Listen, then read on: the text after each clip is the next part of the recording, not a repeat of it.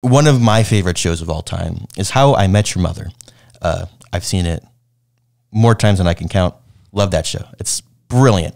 But the one thing that just about anyone who's seen that show can agree on is that the finale sucks. Oh, 100%.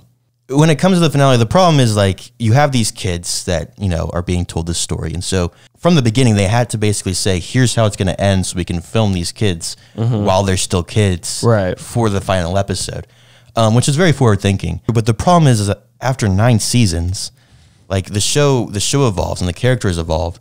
And so like the last season is all about this wedding.